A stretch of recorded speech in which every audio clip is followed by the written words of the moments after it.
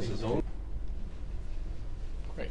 So it gives me huge pleasure to welcome our project leader. He said he wasn't going to give any cheesy introduction. The cheese hasn't even started yet. This is just the initial grilling. So I'm thrilled to introduce Giuseppina from Keele, as you all know. Remember, you're being recorded. I'm being recorded. So I will keep this short and sweet. Very much looking forward to hearing your paper on No Entry by Entailment, Collingwood and the Autonomy of the Human Sciences. Thank you, Giuseppina. Right, thank you. And above all, thank you for coming from all corners of the world. You'd always notice that you have to dig very hard to find idealists. Let's hope that they won't drop a bomb on the Chancellor's building. Otherwise, transcendentalism of a kind would become extinct. Okay, so slightly changed the title. It was Conceptual Idealism and the Autonomy of the Human Sciences, No Entry by Entailment. I focused a little bit on Collingwood because it was becoming too unwieldy, but I read Collingwood as a conceptual idealist. I also make no apology for the way in which I read Collingwood. So some of you might be aware of a reading of him as a kind of historicist. I do not read him as an historicist. I read him as a kind of explanatory pluralist. I'm not trying to justify this reading now. I'm just going to take it and run with it. So what is it I'm trying to do? Well, first of all, I'm trying to, with Collingwood, taking some interpretative freedoms, to rethink the rescue operations of the mental by exploring a kind of non-reductivism which comes out of a form of conceptual idealism. So the thought here is that let's think about non-reductivism in a different way.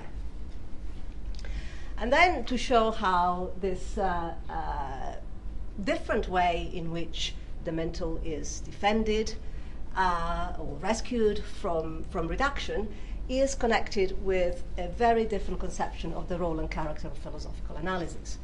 So what I'm saying is that if you want to change the face of non-reductivism, you've got to change your metaphilosophy. And then I also want to locate, very briefly probably, in a kind of hand-waving way probably, but to locate it in the context of other forms of non-reductivism in contemporary philosophy of mind, just to give a sense of where the differences lie. So what is the standard rescue operation? Well, the view is that we can rescue the manifest image from elimination. Not everybody thinks that it should be rescued. Some people think that it should be eliminated. But those who think that it should be rescued, by and large, they tend to adopt this strategy. They say that, well, we can rescue it by showing that the manifest image is in some way entailed by the scientific image. Now, the notion of entailment that is being appealed to here is not a notion of strict entailment. So it's not the kind of notion of entailment that Descartes was using when he was saying that the concept of the mind does not entail the concept of the body. So when Descartes was saying that, look, you can't reduce the concept of the mind to the concept of the body because the concept of the body is not hidden in that of mind. Yeah? It's not that we do not have a proper conception of the mind, and if we had a full conception of the mind, we'd realize that it has to be embodied in the way in which somebody who denies that a cow is a mammal could be made to realize that they are wrong, because and that they deny it simply because they don't have the full concept of a cow. If they had the full concept of a cow, they would see that it is a mammal. Now, the notion of entailment that is being appealed here is a weaker notion, is one which appeals to the notion of the relation of supervenience. And I'm thinking of the kind of claim that is made, for example, by Frank Jackson in From Metaphysics to Ethics. And in the book, the mental is given entry by entailment from the scientific picture. Now, the presuppositions of the standard rescue operation is that you begin with a conception of reality as it is presented to you by the scientific image. You then assume that this conception of reality is ontologically basic. And then you ask, how is it that the manifest image, which gives us a different conception of reality, can be accommodated in nature, given that the scientific image is not just an image, but it is a true reflection of what there is. And then the question is answered by showing how certain manifest qualities are entailed, in the weaker sense of entailed, by scientific properties. Now, if you go with this rescue operation, that brings with it a particular conception of what philosophy does. According to this conception, what there is discovered by science. And the role of conceptual analysis in metaphysics is very modest, because metaphysics doesn't make ontological claims. Yeah, it's science that tells us what there is.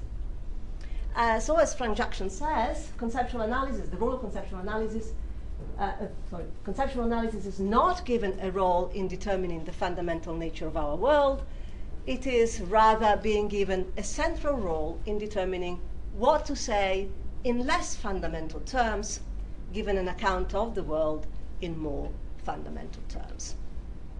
And I think this is a picture of the role of conceptual analysis that is very Lockean, according to which the philosopher is pretty much the underlaborer of science. Now, what is Collingwood's rescue strategy for the mentor, and how does it differ? Well, the way he proceeds is pretty much like this. He thinks that the role of philosophy is to track the presuppositions which govern forms of inquiry.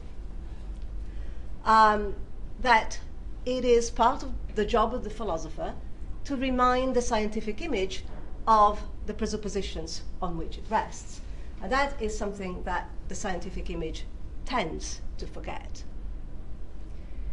It is to deny also that there is any form of inquiry that is presuppositionless. That's another way to say that there is no unmediated knowledge, but that's the way in which he puts it. There is no presuppositionless knowledge.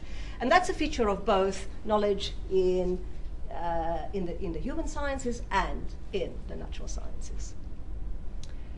Now, on this view, the role of conceptual analysis in metaphysics is not any modest one in the sense of Frank Jackson, because metaphysics is not, as Collingwood conceives it, or philosophy as Collingwood conceives it, doesn't tell you anything about the structures of reality. Yeah? Philosophy does not seek to discover what there is in an inquiry-independent sense, but it is not the underlabor of science either, because it does not take the scientific image to be ontologically basic and to be the form of inquiry which, I suppose, takes the place of a traditional conception of metaphysics in telling us what there is and what fundamental structures of reality are.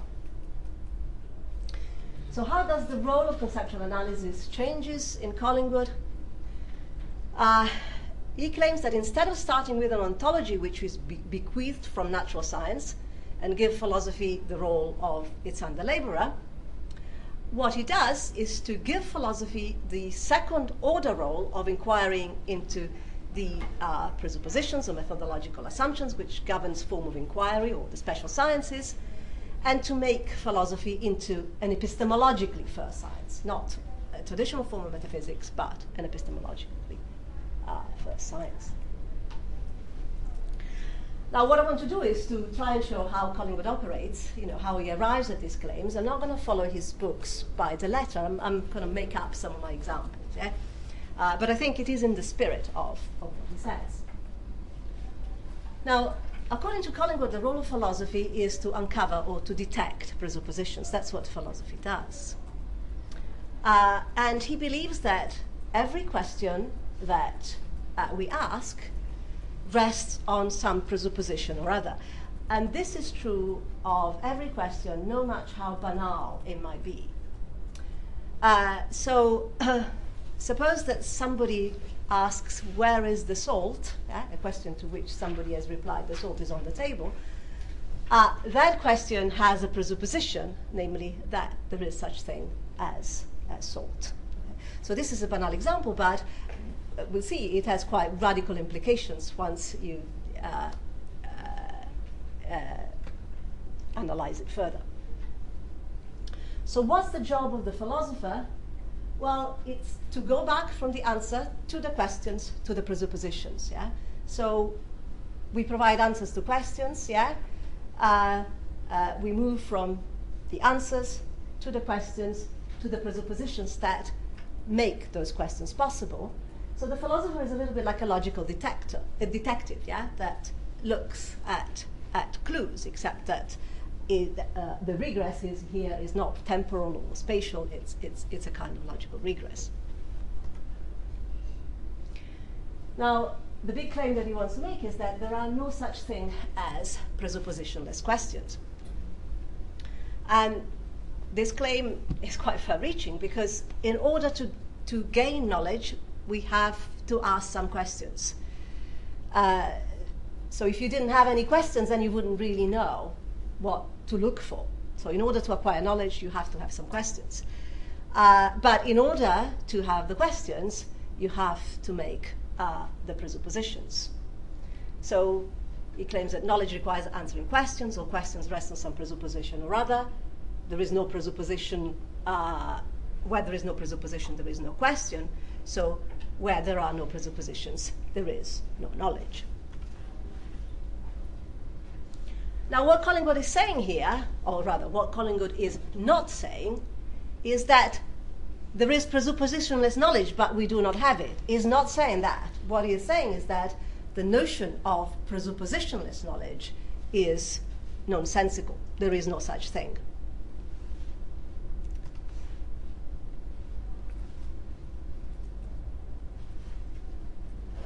Now, what is the task of philosophy? This is how he describes it in an essay on metaphysics. The task of philosophy is not to answer questions. So that for him is the task of the special sciences. So if you want to know whether silver dissolves in nitric acid, whether Caesar won the Battle of Pharsalus, you ask the chemist, you ask the historian. You do not ask the philosopher. So knowledge is acquired in the special sciences. The task of philosophy is to detect the presuppositions which give rise to the questions which are answered within the special sciences. So although it doesn't give us knowledge, it's got a very, very important role because it tells us what the presuppositions that make the questions and therefore the kind of answers that are given by the chemist, by the historian, and so on possible. So what philosophy does not give us is knowledge. What it does give us is an understanding of how knowledge claims are possible. So there's a very strong Kantian flavor to this, although there is a difference because Collingwood is not saying, there's no skeptical remainder here, yeah? He's not saying, oh, there is a knowledge that you could have from a presuppositionless point of view, yeah? There is no such thing because the very idea of presuppositionless knowledge is not one that makes sense. Now, for Collingwood, detecting presuppositions requires exposing certain logical relations that are at play between, in the game of the answering and asking of questions. So there is a logical, I'm using this term logical here in a very loose sense. It's just that I'm not sure, I can't find a better word. So, but it's a very loose sense, yeah? So for Collingwood, there is a logical relation between answers, questions, and presuppositions. So, and you, for example, if I say to you, the sock fell behind the washing machine, yeah, that you would know that it is not an answer to the question, where is the salt? Okay, so there is a logical relationship. Not all statements are answers to questions. Only some statements answers questions, yeah. And they are the statements which, I suppose, understand the question, and therefore the presuppositions which give rise to the question. So to count as an answer to a question, a statement must address the question. And to address the question, yeah, a statement must understand the presupposition which gives rise to the question. And if we don't understand the presuppositions which give rise to the question, then we do not understand the question. So suppose that James is in his office and the policeman barges in and says, "Where is he? Where is he? Where is he?" And he says, "What?" He doesn't understand the question because he doesn't know the presupposition that gives rise to the question, i.e. that there is a criminal on the loose. Okay. So for example, I asked my daughter Kerry, "Where did you put your glasses?" She says, "I have not been in the kitchen, you Dumbo. I was in school all day." And I said, "I meant your spectacles." I tell you lots of times, before you answer me badly and are rude, understand what it is that I'm actually asking you. So understand the presupposition that give rise to the question. Now, so questions, statements are answers to questions, and they have to address the question. There's a kind of logical relation in a kind of loose sense. Yeah. Now, for Collingwood, explanations are requests for because answers to why questions. And like any answer, in order to be an answer to a question, they have to, in order to be explanatory, they have to address the specific kind of why question that is being asked. So just as the statement, "the salt is on the table," does not answer the question, "Where's my spotty sock gone?" Just because we're using the word because, yeah, it doesn't mean that the because is genuinely explanatory if it doesn't address the specific why, yeah, that is at work in the question. So just to illustrate this, this is unfortunately a real story. So when Kerry was 9, a boy in her class died, Jack. And so she came home and she asked me, "Mum, why did Jack die?" Right, okay, so how do you answer that question? I clearly was very worried. I Googled like mad because, you know, in case it was something catchy, you know. And what had happened is that he went on a trip and then developed a cold, and developed an infection. The infection went to the heart, fluid built around the heart, and it caused a heart attack. And so I said that to her. That's why John died. So, and she replied, "How can you be such an idiot? You know, I do not want the cold fact story. I want the warm feeling story." Now, Kerry's not a philosopher, okay? But I think that what she meant is that, "You Dumbo, I want a teleological answer to my question. I don't want a nomological causal answer to my question. I don't want to know what normally happens when fluid builds around people's heart, you know." And so I did say to her, "Well, look, you know, in this case, I do not think that that I can give you the answer you want, you know, because I'm not a believer. I don't believe that there is a God who had a plan for Jack. If I believed that, I could give you a reason answer rather than a causal answer to your question. But in this case, I can't do that." However, what she did is that she identified that there is a different kind of explanation that perhaps I don't feel I can give in this context, but is required in some other context, and made a distinction between explanations that have different forms. So perhaps I'm reading too much on what she does, I don't know, but I'd like to think that, you know. But what this seems to show is that if we want to satisfy somebody's curiosity, we've got to properly match the because with their why. Yeah? Otherwise, we don't answer that question. So in order for a statement to be an answer to the question that is asked, it must address that question.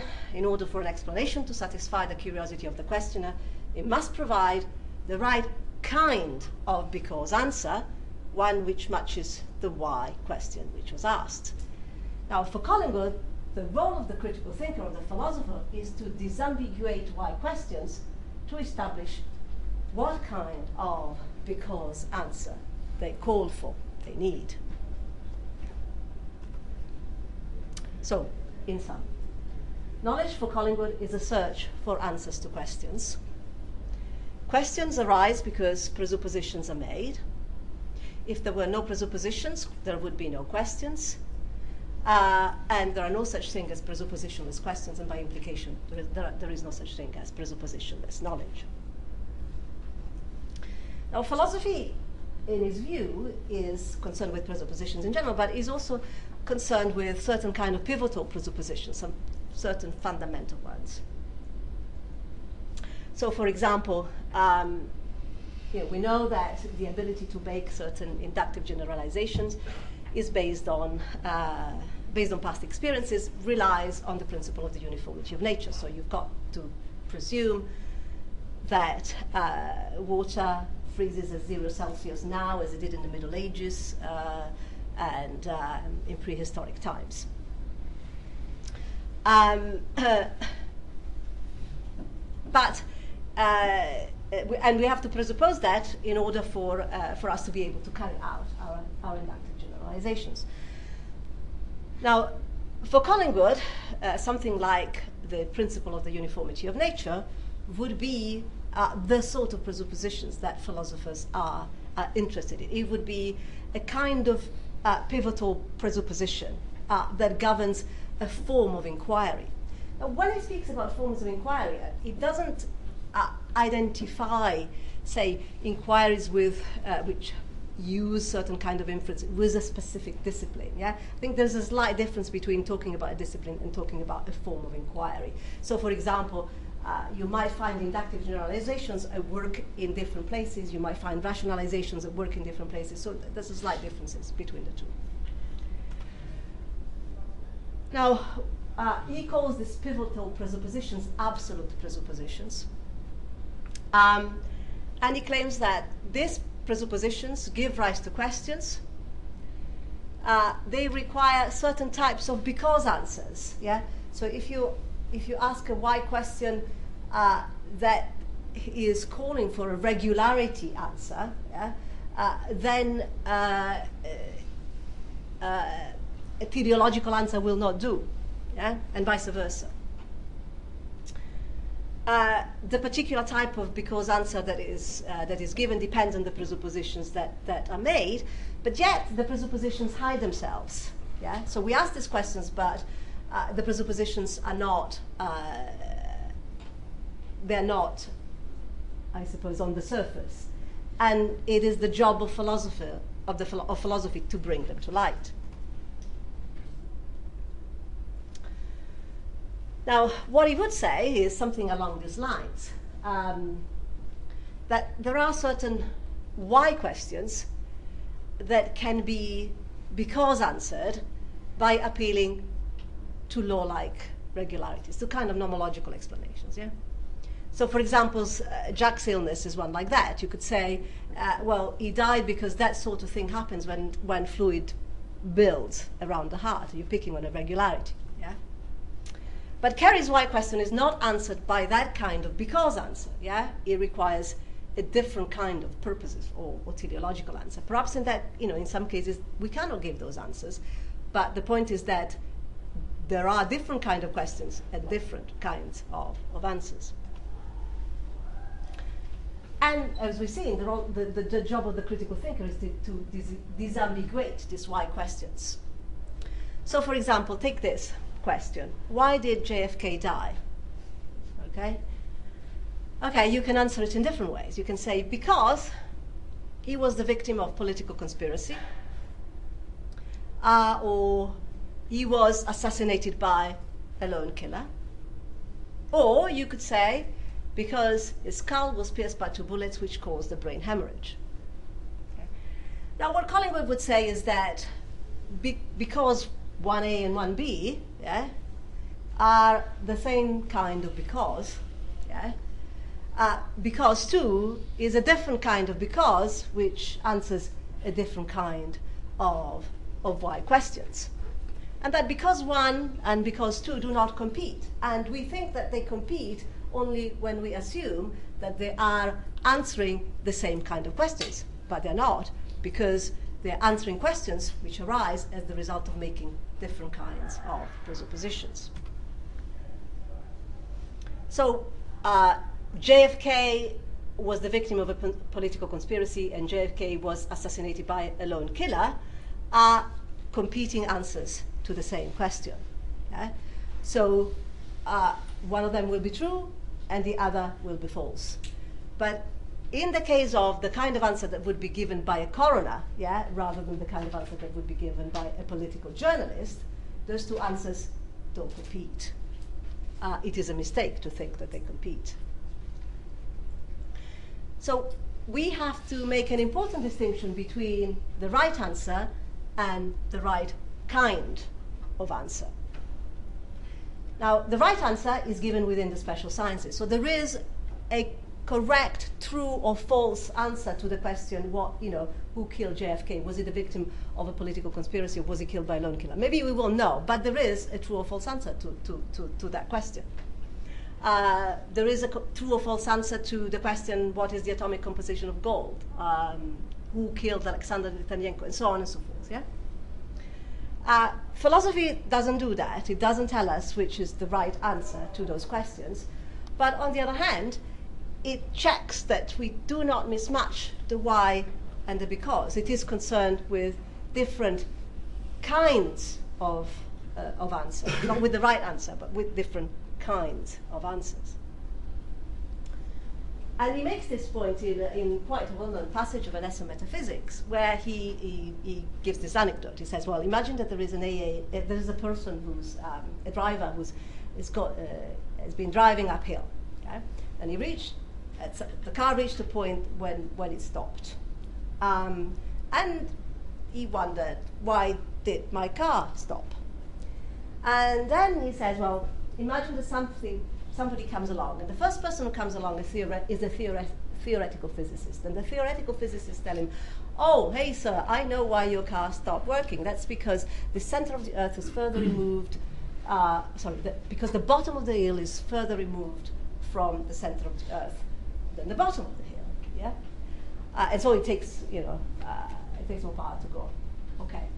Then the second person who comes up, on the other hand, is an AA man and says, oh, I know what's happened. Look, you've got a loose cable. Now, Collingwood is saying, well, look, when you provide answers, you've got to match them. You've got to understand what somebody is asking, yeah? In this case, the reply of the theoretical physicist doesn't answer the question that the man who wanted his car fixed answered. So we've got these pivotal presuppositions that give rise to kind of questions, yeah, that need certain kind of answers, yeah. So he calls these pivotal presuppositions absolute presuppositions, and he thinks that these open up different ways of seeing. So the presuppositions of the uniformity of nature, for example, discloses the world as a system of causal laws, of natural laws. It discloses everything that happens as being nomologically connected. But the presuppositions which govern, on the other hand, certain humanistic pursuits is that reality can be explained by using purposive explanations. So you have, in some sense, to presuppose that people are rational and capable of acting in accordance with to follow certain goals. And in his view, something like Carey's question, as we've seen, cannot be answered by telling her what normally happens when an infection reaches a vital organ, much as the political historian's questions, what was the cause of JFK's death, cannot be answered by the coroner's verdict. And that's because there are these different conceptions of reality that are opened up by the different absolute presuppositions. And what philosophy does is to oil the hinges when we get stuck on one set of presuppositions. So his view is that we are kind of stuck onto the scientific image, yeah, with the kind of explanations that it deploys. And what he wants to do is to dislodge that and to show, well, that's an image that we have because when we make a certain set of presuppositions. So what does a philosopher do, according to Collingwood? The philosopher makes certain important conceptual distinctions. it disambiguates because answers by distinguishing between kind of explanations that address different kind of questions. And it shows that different kinds of explanations have different explananda. Yeah? So they explain different things. We're not multiplying things here. Yeah? So the coroners and the political historians have different explananda, even if JFK died only once. So we're not multiplying. JFK didn't die twice, and one of his deaths was explained by the coroner, and the other was explained by the political historian. And in his view, the human sciences have a distinctive subject matter because they provide answers to teleological why questions. And he thought that the specific subject matter of the human sciences are what he calls actions. And action, he uses that I think is a technical term for Collingwood. It means that which is explained purposively or teleologically. So, and it's slightly different from, say, the everyday notion of an action, which tends to encompass anything from sometimes a knee-jerk reaction or a voluntary movement and an intentional action. So that, for him, is the specific subject matter of the human sciences. And there's a reciprocal relationship for him between method and subject matter. If you explain something purposively, then you explain it as an action. If you explain something nomologically, then you explain it, as you would say, as an event, where, again, event is a technical term, yeah? Because it's the correlative of scientific methods, yeah? So actions are the correlative of the kind of humanistic method, and events in the technical term are the correlative of the scientific method. Now, in his view, actions are the sui generis subject matter of humanistic explanations. So, actions in the sense of that subject matter which is explained teleologically are the distinctive subject matter of humanistic explanation. So you could, it's not the human being that the human sciences study. They study human beings in a particular way. So it's not enough for something to be a human science to study the human being. It has to study it in a particular way. Now, in this sense, actions are not events, where what that means, actions are not conceptually reducible to events, where events are here understood as the correlative of scientific method, or that which is explained nomologically by appealing to regularities. So actions, for example, are not events in the sense in which Siamese cats are cats. Yeah? So they're Siamese. I thought that you might maybe smile at the picture of a kitten.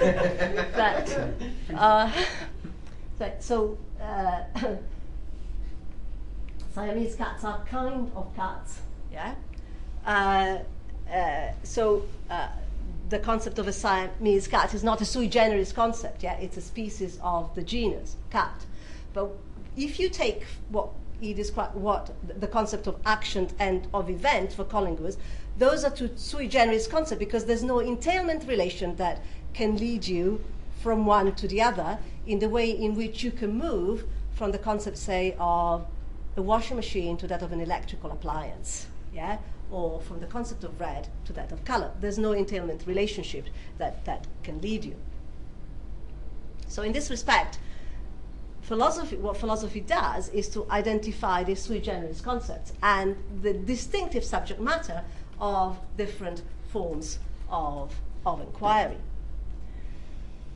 And that's why he believes that events are the explanandum of the natural science and that actions are the explanandum of the human sciences. But we've seen that he uses these terms in a technical sense. So an event is not just anything that happens. Yeah, sometimes we use the term event in that way. For him, an event is not just something that happens, it's something that what's happening is explained in a particular way. Okay, so what is the underlying metaphilosophical picture here? Well, philosophy, he claims, investigates the presuppositions which I've seen governs the first order sciences, the special sciences. Philosophy does not produce any new or any first order knowledge.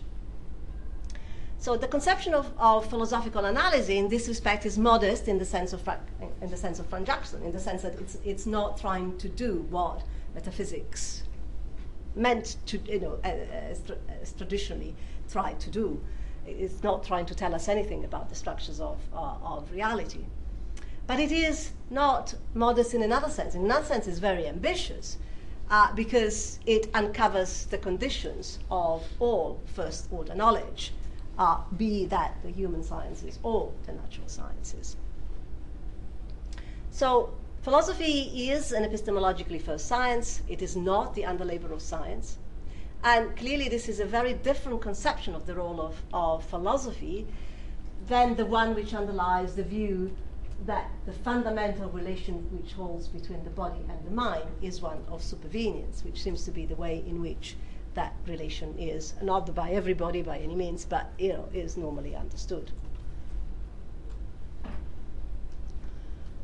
Now, this is not an ontologically heavy solution. There is a sense in which, like Descartes, Collingwood want to say that there is no entailment relationship between the concept of action and the concept of event, because they are the correlative of two different forms of explanation, and you can't move from one to the other. So he is saying they are distinct, but is not making any heavy-duty metaphysical claim because he's not moving from conceivability to metaphysical possibility.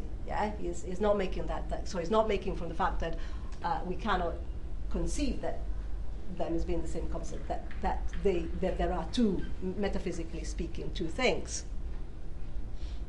So the distinction between the subject matter of the human sciences and the natural sciences is not a metaphysical distinction.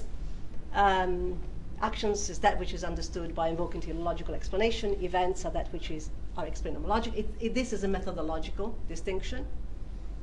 But he also wants to claim that there is no sense in speaking of action or events independently of the methodological assumptions and presuppositions of a form of inquiry. So there is no notion of event here that is inquiry independent. And there are a lot of philosophers who want to use that kind of notion of event.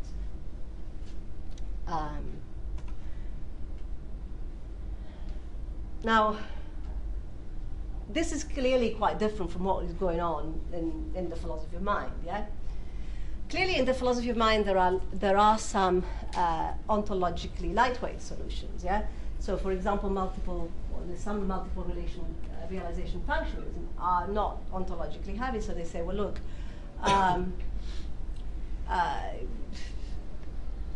there could be beings that have a very different physiology from ours, that they're made up very differently, but still they could have minds. So in that case, that's not an ontological claim.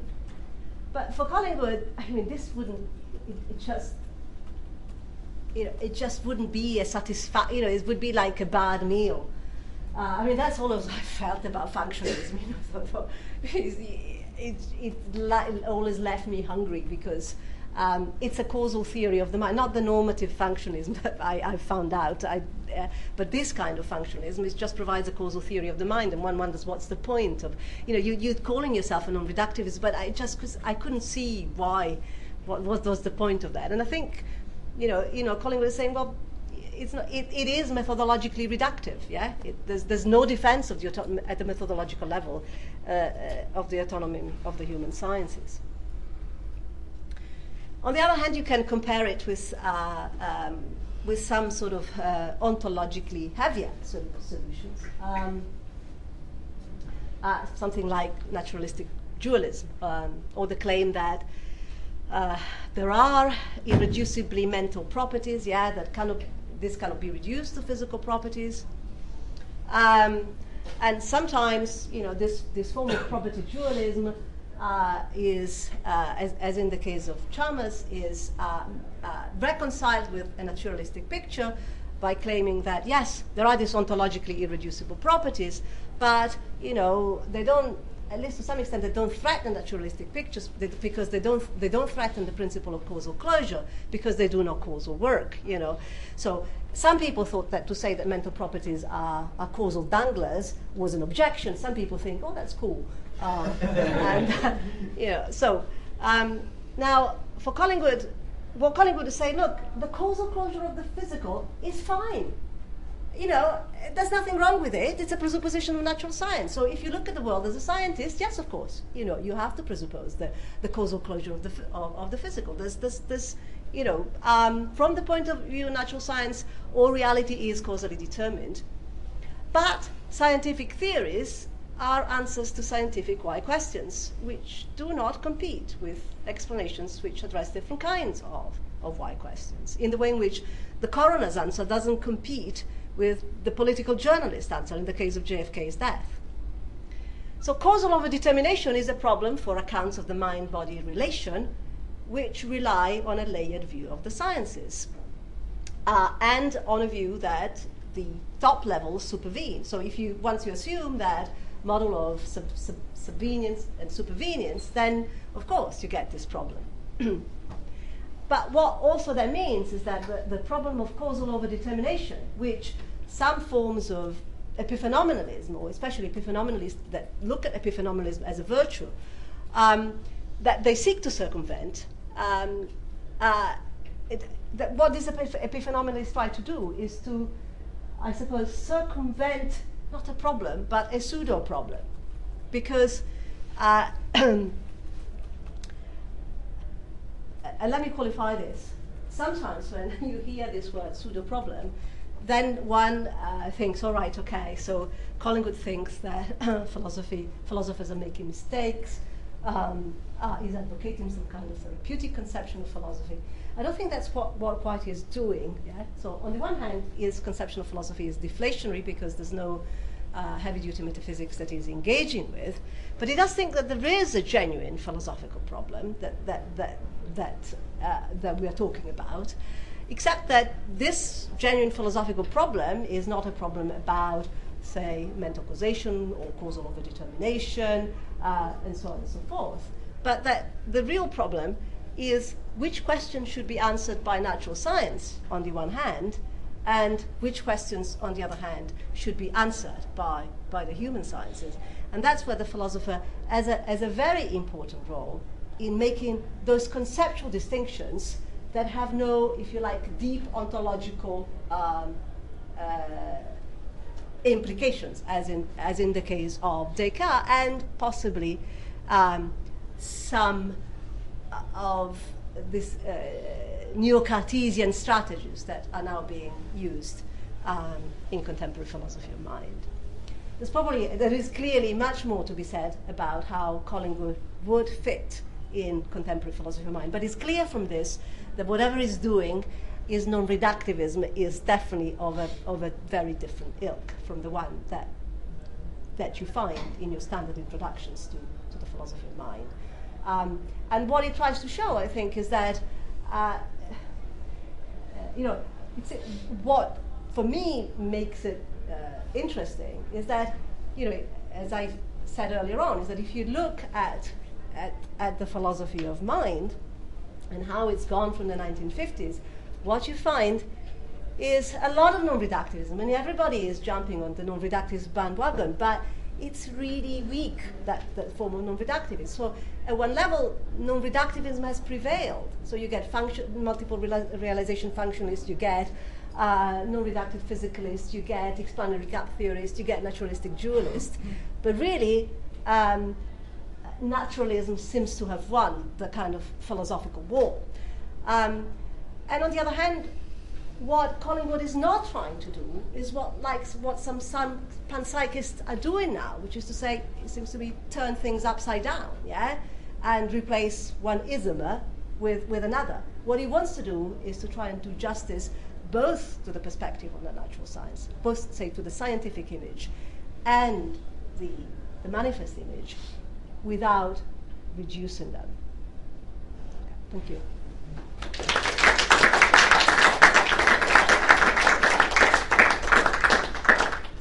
Right, question. Wow, gosh. Well, need to get a pen. Okay, great. Thank you, Giuseppina. So let me just keep your hands up, please. We'll start with Soren first. Go ahead. I guess I'm going to get questions about unity, am I don't know. I wasn't going to ask about unity. I wanted to ask about it seemed to be, one implication seems to be that there isn't really, there are no specific questions for philosophy, or philosophy doesn't seem to have, not being a first order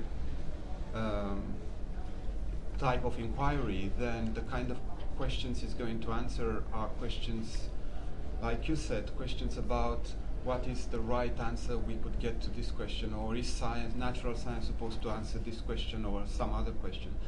And this seems to be disappointing in a number of ways. First, of course, because then there isn't really something first order that philosophy is supposed to deal with. But secondly, because philosophy seems to be dealing with an inquiry which natural sciences seem to be able to do on their own. Namely, a scientist is able to say, look, this is not the kind of question I'm going to be able to answer. I'm going to answer a different kind of question, and that's a bit... Can I answer this now before I forget? Okay. Yeah. I think that for Collingwood, the distinction between the philosopher and the natural scientist is not a distinction between two people. Yeah?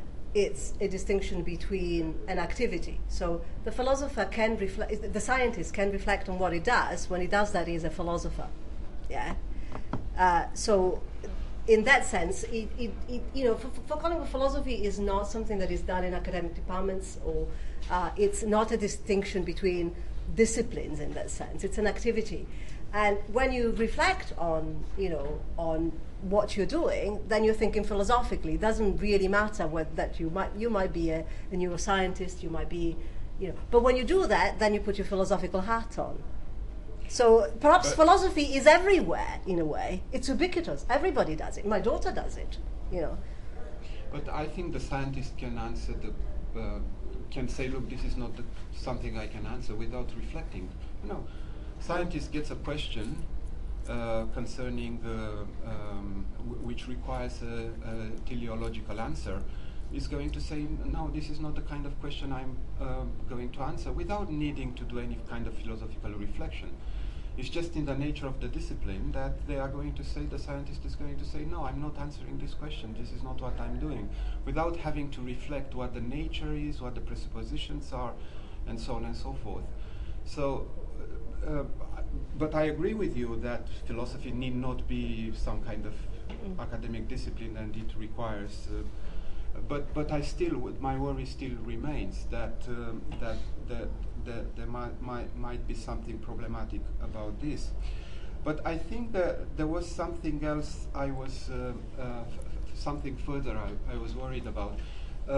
Namely, is the philosopher going to raise questions with certain presuppositions, and are these presuppositions some kind of third kind of presuppositions which are neither part of the natural sciences nor part of human sciences? And why would we exclude philosophy as a discipline which is part of the human sciences? Why not say philosophy is part of the human sciences and perhaps does have some first order concerns as well, in the way in which other human sciences do? I guess that's what worries me with this kind of view of philosophy. Okay, I think that what Collingwood would say is that the philosopher in itself doesn't make presuppositions, but it looks at it looks at the presuppositions that are being made. So it's not propounding. It's not saying, look,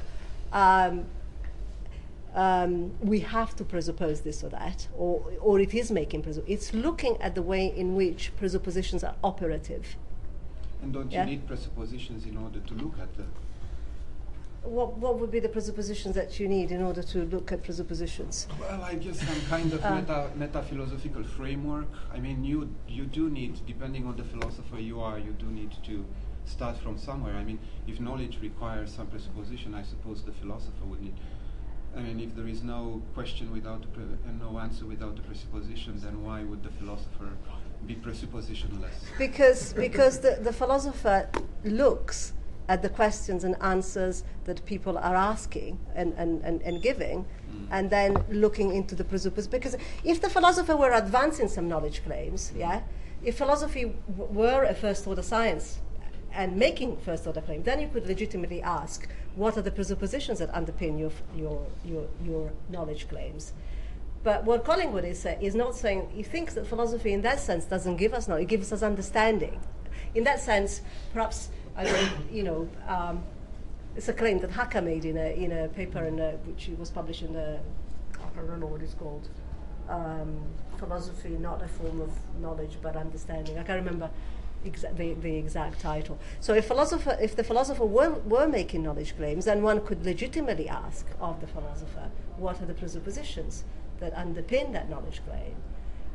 But that is not Collingwood's understanding of philosophy.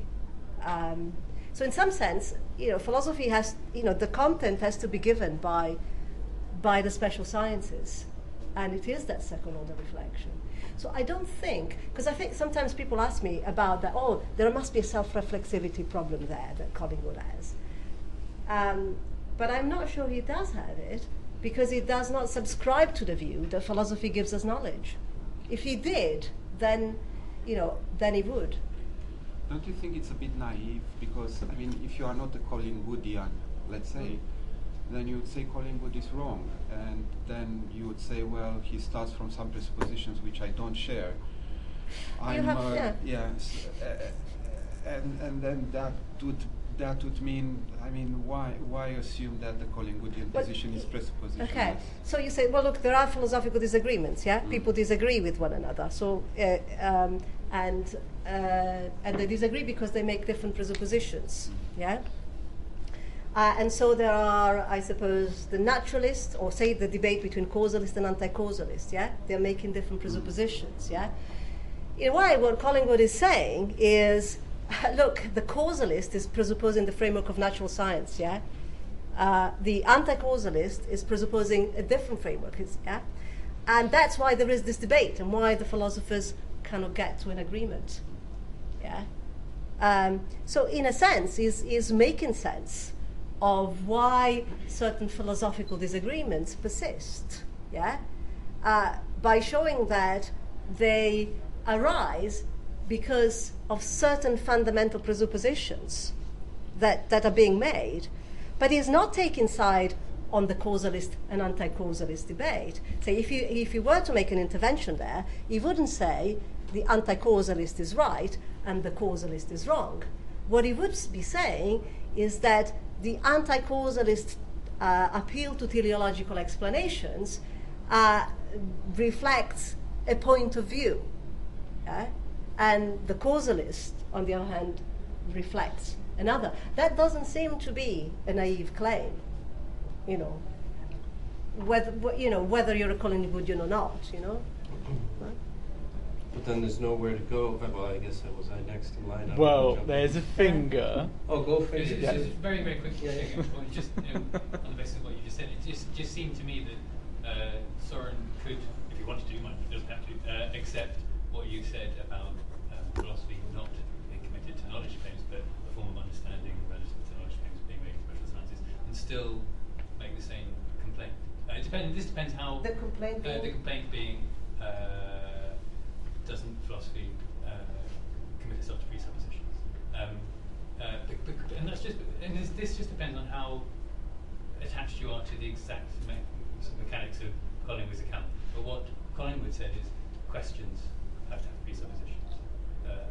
And so unless you don't want philosophy to ask questions, then I think the complaint can still be made. And it seems to me that what you said, you do want philosophy to be able to say, ask this question: what are the presuppositions operative in this particular scientific discourse? Well, of course you can. Of course you can do that. That's so. If you are discussing philosophy, when people discuss philosophy, clearly they have certain positions, and those positions have certain presuppositions. Yeah. So that's not something that I would deny, or Collingwood would want to deny. Yeah. But you do want philosophy to be presupposition. That's what you're saying. It seems. Well,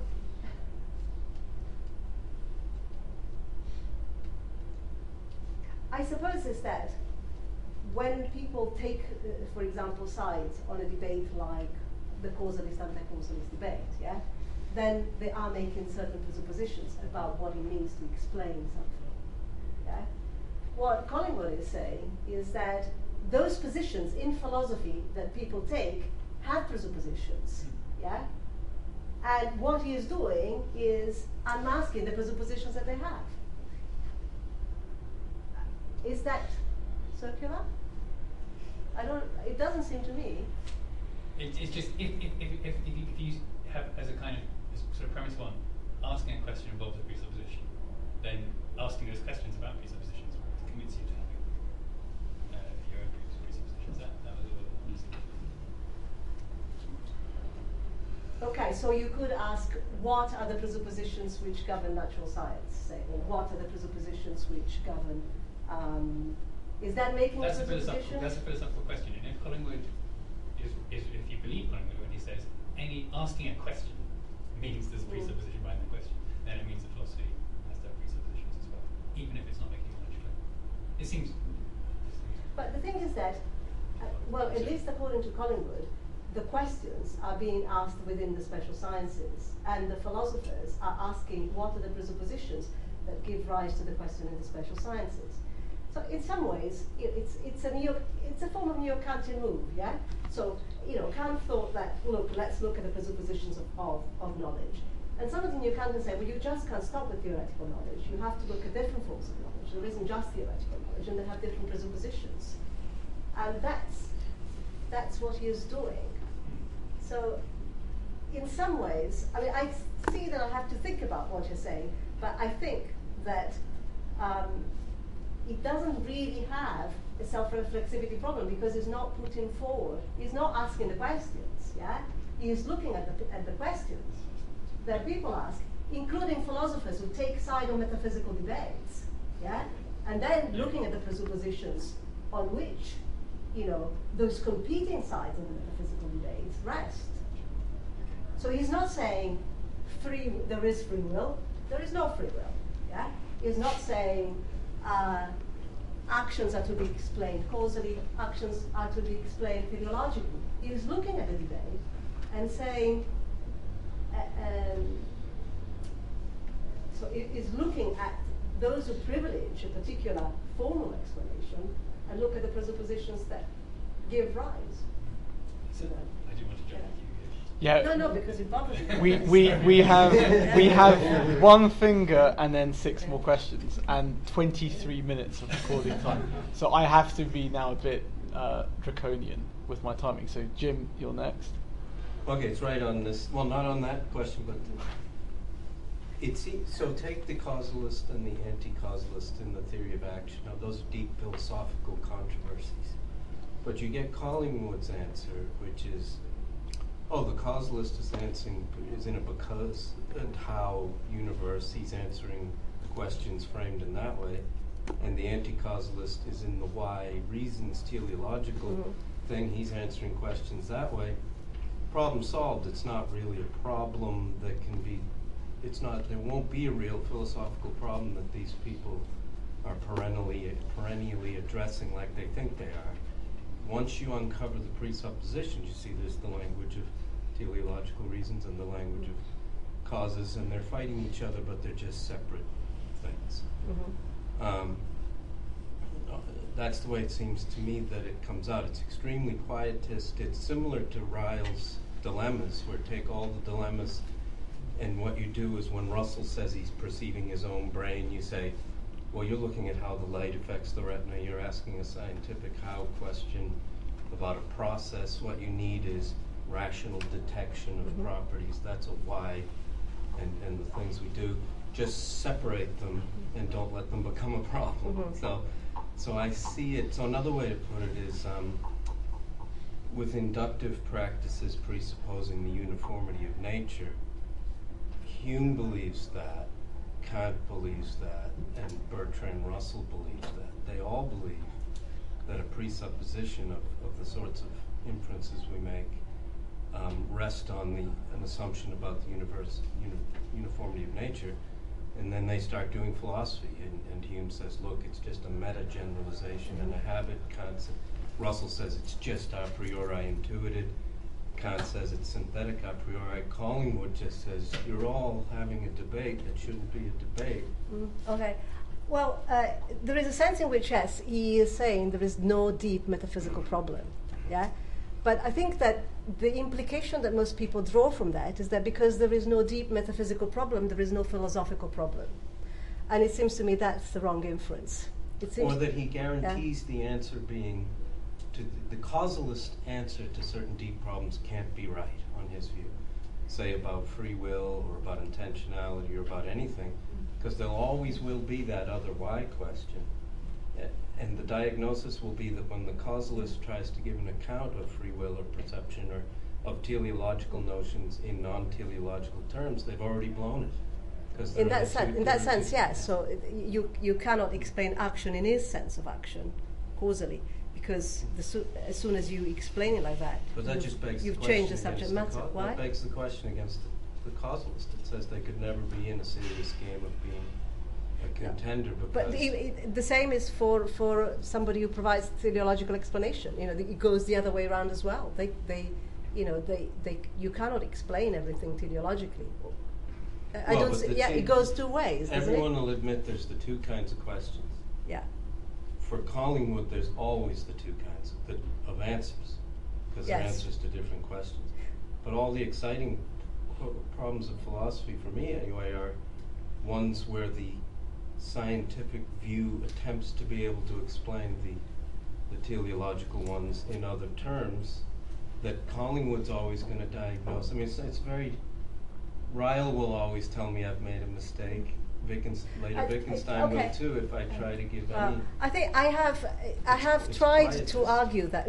I think that there is a tendency to think that either philosophy is dealing with deep metaphysical problems, ontologically deep, yeah, or it's the kind of divide that you get in Yabble and Goldwar, in that paper. So there are either the curious philosophers who think that there are, that philosophical questions are answerable and they may be difficult to answer, yeah, or there are the what does he call them, the quizzical philosophers who just don't get the questions, and the tendency is to think that this sort of quizzical philosophers make light of philosophy. That so, for example, a lot of Carnapian today think that if a dispute is not metaphysically deep, then it's a verbal dispute.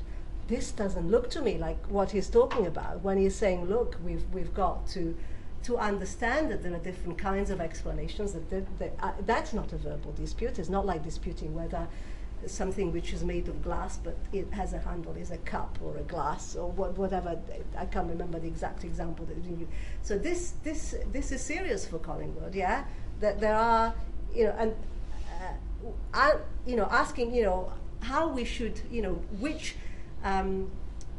science should, or the kind of explanations that we should look for in order to answer certain questions. Those are important questions. They're not, he's not saying that philosophers are philosophy is a history of mistake. He's not saying that. Well, the history of causalist solutions to anything is the history of mistakes. It has to be for him. They can't possibly be contenders. Well, causalists are right insofar as they explain events. But that No, but can't the think, you know, causal theories of human action Yeah. based on reasons have to be mistaken on his view, Well- just from his very setup of the problem. No, you can provide a causalist account of human action. That's fine, you know. Of human reasons, what they are, and a Well, Humean theory of human reasons. the thing is that for him, the concept of action, the concept of a purposive explanation are correlative. So that if you're explaining something purposively, you are explaining it as an action in its narrow technical sense of the word. That does not preclude that I can't explain what my daughter does causally. I explain it all the time when she says you banged the door because of your hormones. You know, I provided a causal explanation of her behavior. Of course I can do that, yeah? And there are cases when that explanation is perfectly appropriate. But I think these things interweave each other. Sometimes we explain what human beings do causally, and sometimes we explain them, you know, we hold them responsible. That's because we think that they have, you know, it wasn't just a causal response. And what he is saying is that the philosopher is the one that tells you the difference, yeah, between the two. I'm going to put my foot down now. Alexis, if you can.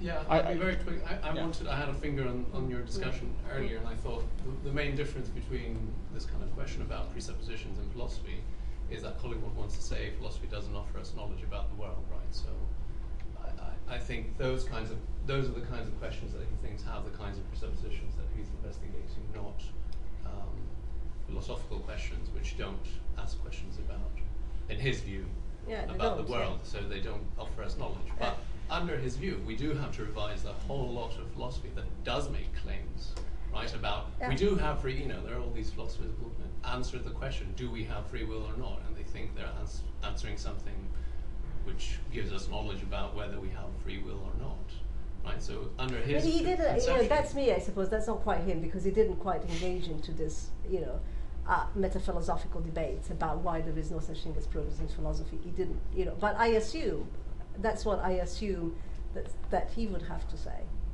Right. Sorry. No, well, I was just going to say, yeah, it is hugely revisionist, right? Of a lot of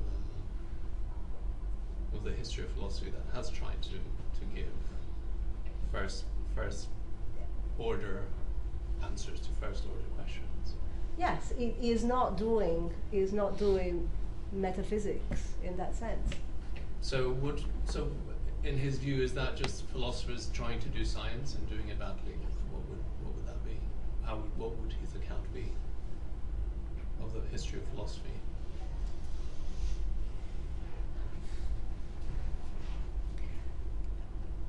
I'd have to think a little bit about it, but I think that he does think that there is such a thing as progress in philosophy. So, for example, you know, one of the things that philosophy does is to show us the two concepts, when concepts are genuinely distinct. So, for example, when Kant disambiguated the notion of the good, yeah, by showing from a kind of Aristotelian notion where there isn't really a distinction between, a moral good and a thriving life, yeah, that's philosophical progress, because you've disambiguated a concept that in Aristotle is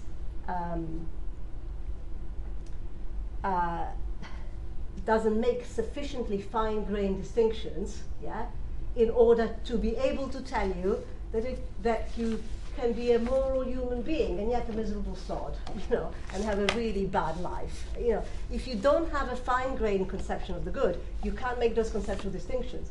Now, it seems to me that if a philosopher makes those conceptual distinctions, it does something quite important.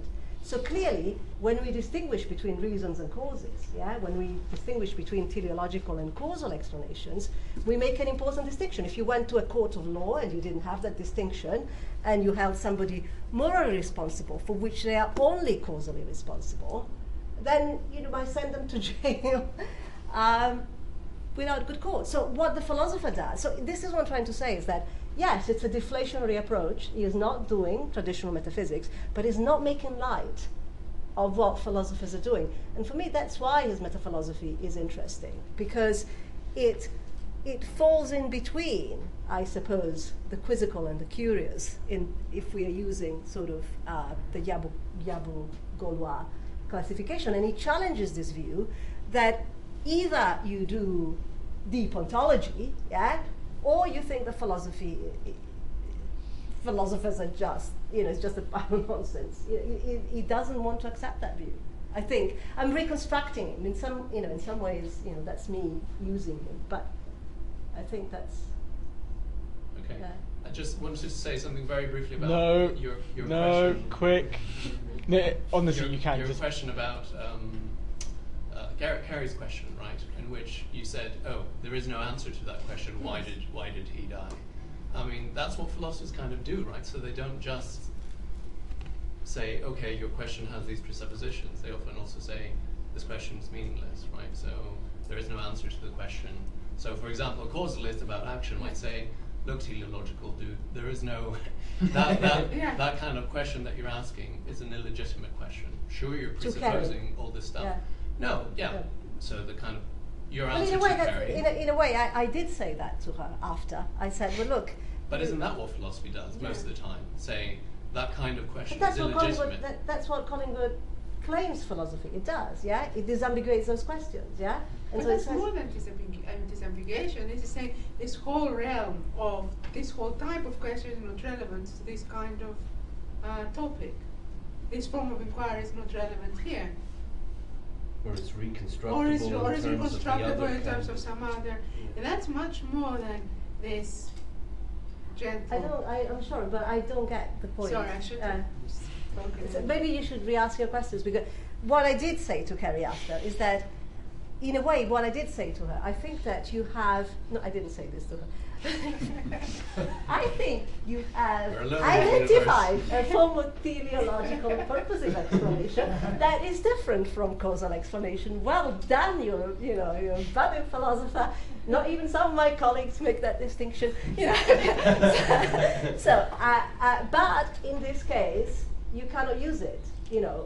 It's the wrong context in which to appeal to that. I didn't quite say that one. I said, look, if I believed in God, yes, I could give you the answer that you want me to give, but I don't, so I can't give it to you. Yeah. Right. So I don't think what that we're is, getting at is that the sort of heavy-duty philosophical work happens at that stage where you say, and there is no kind of answer to that kind of question. But well, that's heavy duty, but it's not metaphysically heavy duty, is it? This is not to say there's.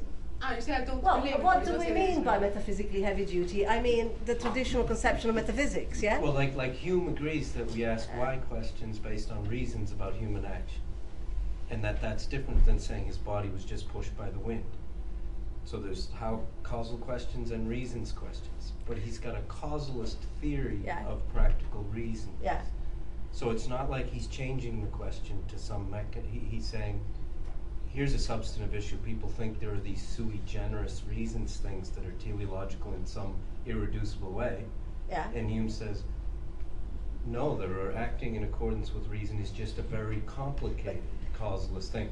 Collingwood comes along and says, it's still causalist though, so we still have real reasons explanations, but Hume is in the business of saying there's nothing that needs to occupy the mysterious real reasons explanations, because a fancy enough causalist theory can explain how the human well, mind I think works. that Collingwood would deny. So I think he would say, he would deny that. He would say there is a genuine distinction, between the. He would beg the question in favor of the reasons, in favor of the non-causalist practical reasons. Well, the fact that he makes the distinction doesn't mean that he says that causalists are always wrong. In some cases, those causalist explanations are called for and they're required. He's not saying that those causalist explanations can never be used, But what he is saying is that there is a conceptual distinction to be made between the two. And that's the point that Hume is denying, that presumably, you're saying that rational explanations are ultimately species of causal ones. No, he grants the distinction and says the one can be explained in terms of the other.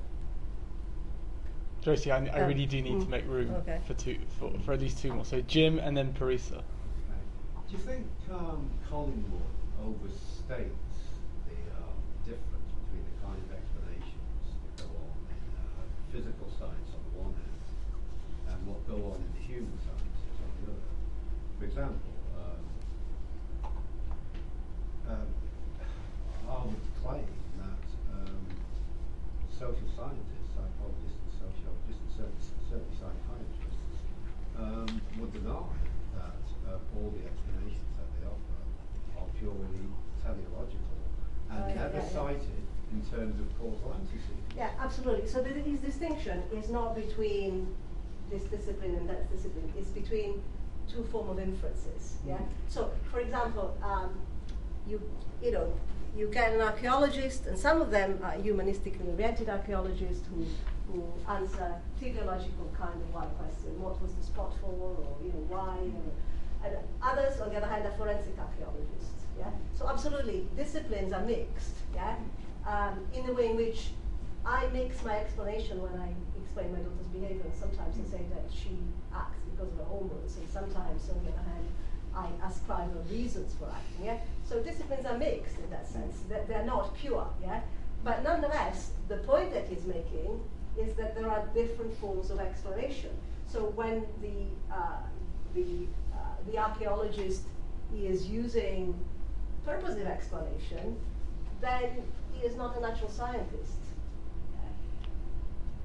What about when we try to explain the behaviour, if behaviour is the right word, of plants? So they actually hunt for insects. They exhibit all the signs of purposeful teleological behaviour. Yeah. So what would you say about that? Well, in a way, he didn't say anything about that. And there's clearly a much finer grained distinction between the natural sciences.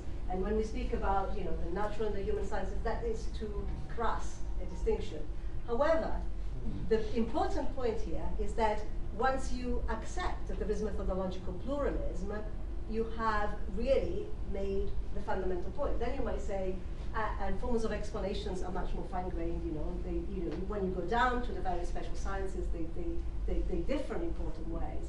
But what he's trying to establish is a point of principle, yeah, between the kind of normative.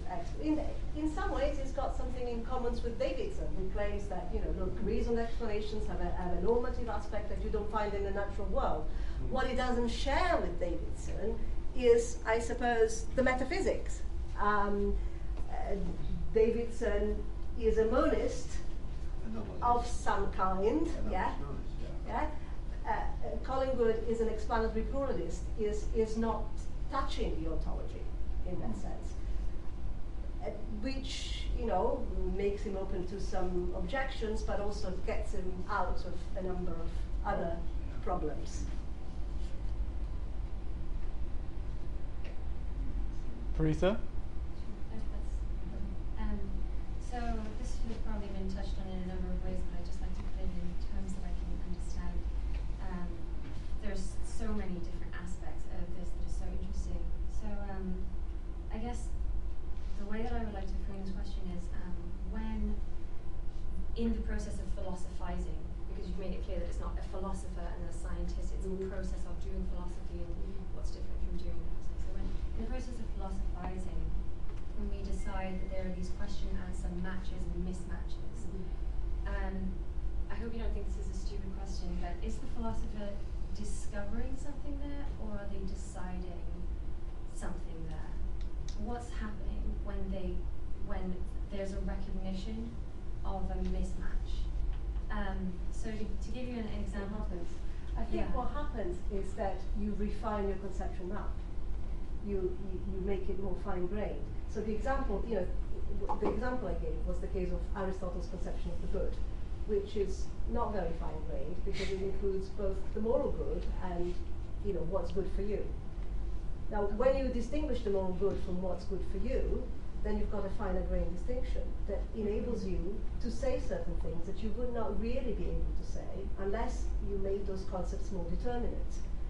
And that's what we're doing when we distinguish is, Collingwood doesn't even speak about reasons and causes. He speaks about different concepts of causation and work in different areas, or different meanings of the term cause, or because. Yeah? So that's what happens when we do that. So just to clarify then, when Collingwood's asking a question like, can natural science answer this kind of question, the answer that the philosopher would come up with is, well, kind of, but actually there are two questions here, and one of them heads off in this direction and another heads off in that direction. So where we thought there was one question, there are actually two. Is that the kind of thing that philosophy is doing? Yeah, possibly, yeah. Sometimes, yeah.